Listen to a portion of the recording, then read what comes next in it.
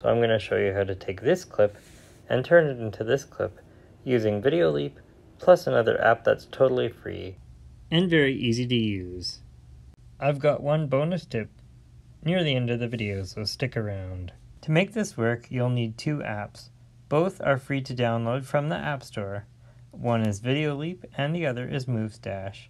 I'll leave links to both in the video description, so when the video is over, go down there and download them for yourself. The first thing I'm going to do is open up Movestash, tap on Blur Entire Video, then I'll tap on the camera, select Video, and choose from Camera Roll. Here I can select my video clip. I'll tap on it and then tap Select. Notice that you have an option to select the type of blur you want. Just tap on one to select it. I'm going to choose Gaussian. You can also increase or decrease the strength of the blur by using the slider. Move it to the left to make it weaker and to the right to make it stronger. This is fine, so I'm going to tap on Save. Since this is a free app, you will see an ad.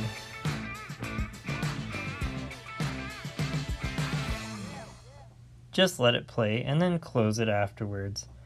Tap on Done, and you can close Movestash. Next, I'm going to open up Videoleap. Here's an empty project. I'll tap on the plus sign to add my original video clip, this one here. I'll tap on it and add to project. I'm not going to make any changes to the original clip. Next, I'll tap on Mixer and add the clip with the blur applied to it. You can see that they appear one on top of the other. They are exactly the same length. In fact, I've used exactly the same clip. The only difference is the Gaussian blur.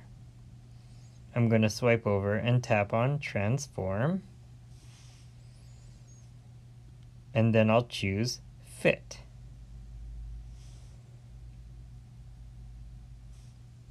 Notice that the blurred clip now fits the screen. The next step is to apply a radial mask to the blurred clip so that the face is blurred, but you can see the video clip underneath, which is not blurred. First, I'll play the clip just to make sure they are exactly the same length, because if I don't, the blur may disappear off the screen before the video is finished playing, and the face will be revealed. Just tap the play icon to play the clip.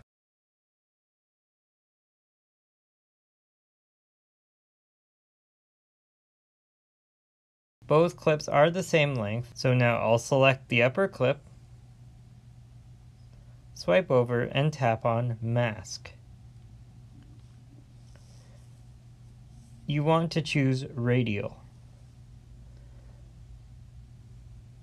This will place a circular mask widget on your screen. Next, I need to resize the widget so that it surrounds Monique's face. If the widget disappears, just tap on the screen once more and it will reappear. Resize it so that it surrounds the face that you want to blur out. Take your time while doing this and make sure it is as accurate as possible.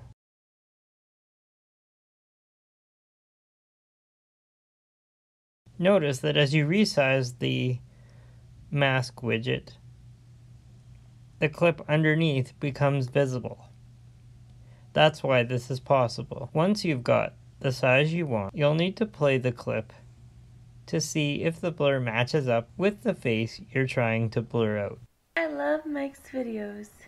Please subscribe to his channel for more tips, tricks, and tutorials. I'll need to use some keyframes. Go back to the beginning of the clip and tap on the keyframe marker once to drop your first keyframe. This is the starting position. Now slowly scrub through the clip and make sure the face remains inside the circle for the duration of the entire video. If the face moves outside the circle, just move the mask widget to cover the face. A keyframe will be added automatically, as you can see. You might need to do this a couple of times to make sure you have it just right.